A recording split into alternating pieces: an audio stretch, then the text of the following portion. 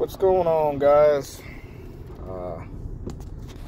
So I've kind of been talking to people about a lot of things here lately. So we have a lot of compounding issues going on at this time. We have the bird flu going around, and they're killing millions and millions of birds, chickens and turkeys, and all your mass-produced poultry.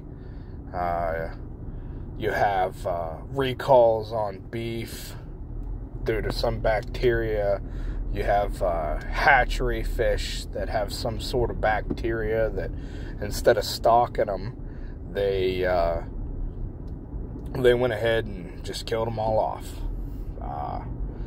You have Japanese encephalitis or something with the pigs in Australia. And not one point in time throughout any course of my recollection have we had so many diseases and stuff and things affecting the food supply going on at the same time. And basically, our crops suck this year. They've sucked the last couple of years.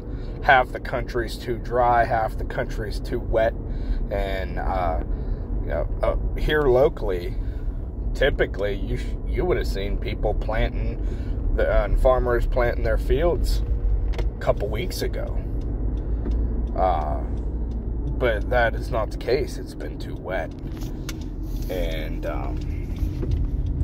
so I feel like there's a large attack on the food supply as it stands now. Again, there's so many diseases and stuff like that going on with all these critters and stuff, and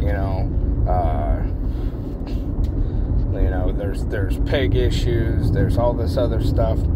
Hell, they're probably going to have, they got chronic waste disease they're talking about again with the deer.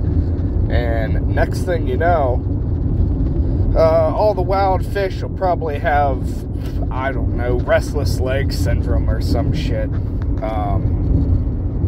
But yeah, that's where we're headed. And it's pretty apparent. Listen, guys, we have passed coincidence 40 exits ago.